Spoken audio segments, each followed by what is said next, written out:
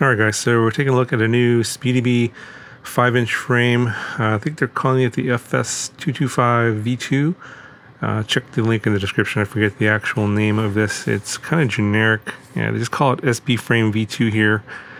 They had a V1 frame. I think they may have fixed some problems with that one. I'm not 100% sure because I've never flown that one or reviewed it or even watched any reviews on the V1. So if you have questions about that, sorry, I can't help you with that one. But we're just going to take a look at the frame we'll put together today. We're going to preview the parts I'm going to be putting into this build that's going to be coming up shortly.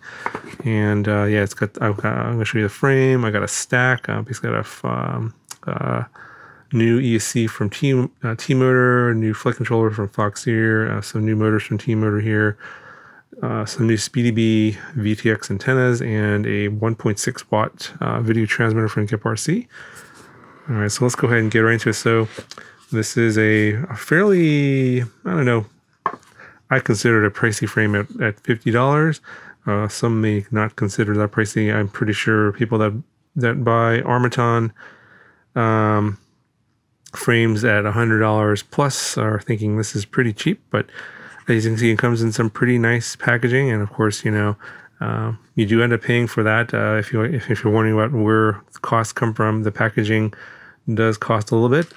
Just for as an example, here's a 4-inch frame that I got from Banggood. It's like this is another build that's coming up in the future.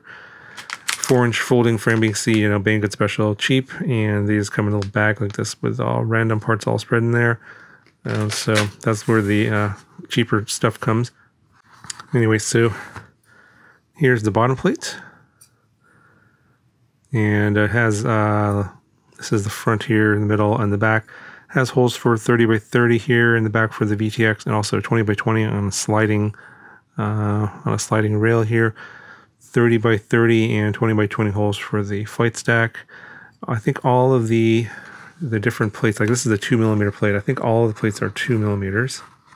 And here's the top plate. I think that's 2mm, and then this is the sandwich plate again. I think this is, yeah, those are all 2mm. Get a bunch of these antenna tubes, 4 of them. Get a battery pad and a battery strap, only one. And here's a look at the arm. I think all 4 of them are the same, and they're all 5mm thick. And not the best quality in terms of the cut, a little bit sharp. It's a little bit beveled, but not great. But yeah, it's 5mm arms that are not going to break unless you hit something really hard. Get these metal side plates for the camera. And here's all of your hardware, standoffs, M3 screws, and nuts, everything you need to put the frame together. Get a couple of these TPU parts here. This is for the back for the VTX antenna, also for your receiver antenna back here. And then I think this one here is for the XD60 to secure it to one of the standoffs.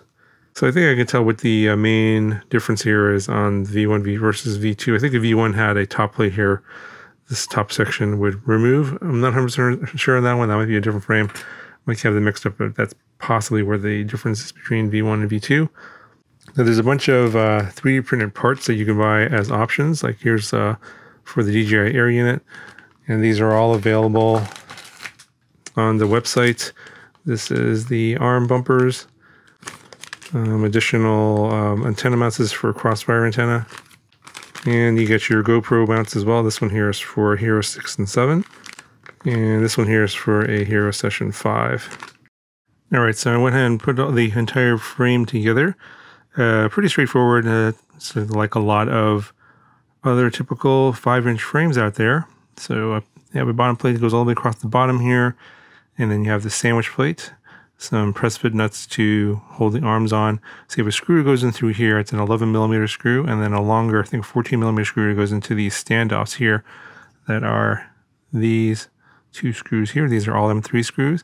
There's another screw that is depicted to go through this hole here, and then another set of press fit nuts that go in that hole, this larger hole right there. But they use this larger 30mm M3 screw that goes all the way through. It's obviously for a 30 by 30 stack. I'm going to be using 20 by 20 parts here. I'll be showing you here shortly. You can see the M2 20x20 holes. For the M2 screw, I'm going to be putting the stack screw through there. And they have the larger hole in the bottom here, so you can put the screw through the bottom plates and get access to that. So that's nice. Now, I'm just debating whether or not I should just source another M3 11mm screw. I don't have any at the moment, so I'm just going to go ahead and build it like this. You're going to need another M3 11mm screw, another 4 of them to mate with these press fit nuts in here if you want to basically add one more screw for a little bit more security in terms of holding the arm down. So the arm's only held with this screw here and this other screw here, 2 screws per arm. This other third screw here is actually where the arm can slide in and out. So you can actually, and when you use this feature, you can actually just loosen this screw here and then take out these 2 screws, and then you'll be able to pull the arm out if you break an arm and want to switch it out. So not sure if that's really that necessary, because I can't, there's no play in the arms or anything like that, which once you tighten everything down, so it seems pretty solid. So I'm going to elect to not put that in there. I'm just going to use it as put my 20x20 stack in there. Other than that, it's pretty straightforward. I just put all the regular screws everywhere else, MTP parts in the side here and the back. One thing to note is that on the cameraman here says 19mm. You can barely see that. On the other side here, it says 20mm. So it's a clever design. They basically, if you have a 20mm DJI camera, you just flip these or just swap these 2 side plates. So the 20mm are on the outside, and they'll give you the clearance for a 20mm camera. And with the 19mm on the outside, there should be space there for a 19mm standard micro camera. So that's what I'll be using. And I'll go ahead and I'll show you the weight here and then the rest of the parts. All right, so 121 grams for the frame, not too bad. All right, so let's go quickly through these parts. I'm not going to go over every little spec here. I'll list them here on the side of the screen if you want more details on all the specs. You'll see more of this in a future video when I put this build together.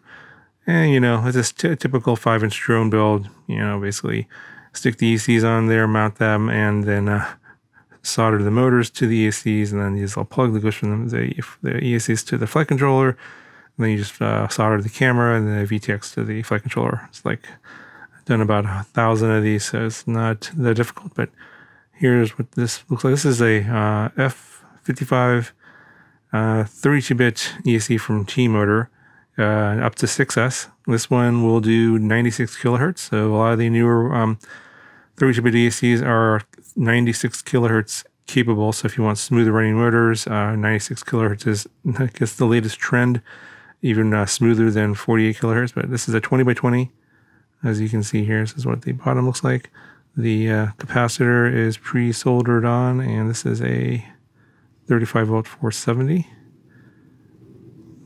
And yeah, it just comes with the little rubber grommets and the mounting hardware and the wiring loom that goes to the flight controller.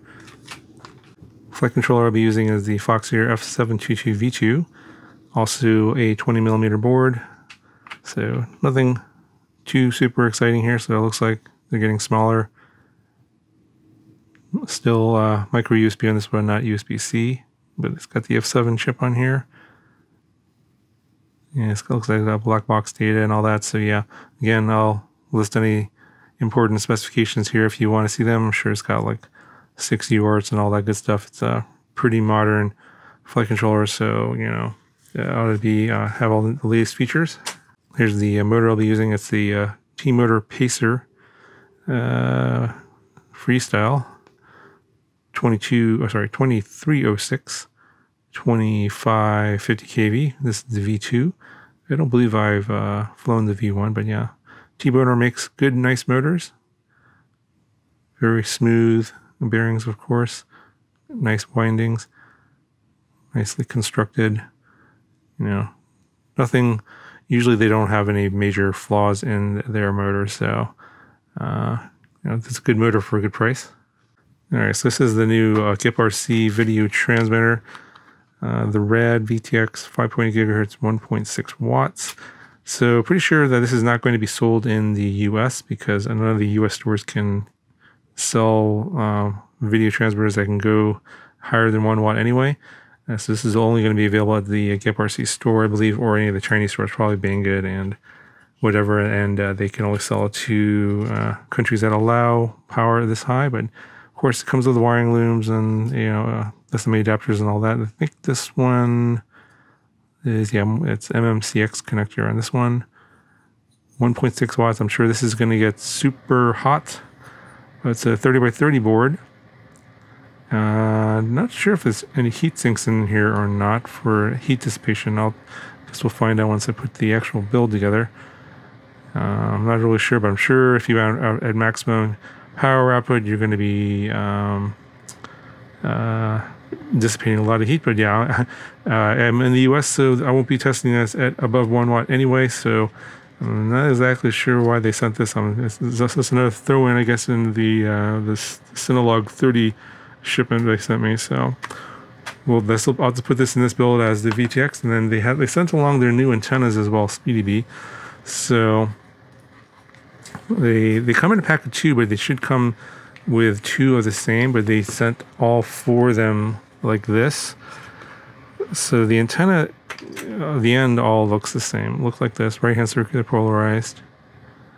But they sent the 4 different versions. So they have SMA, MMCX, both right-handed and normal, and micro FL. So these are the 4 available options for the SpeedyBee antenna. This is the new one, and I'll be putting this into this build so you can see what that's like. And I think that is it for all the parts in this video. So that's going to do it for this one. Stay tuned for the build. The build is going to be really quick.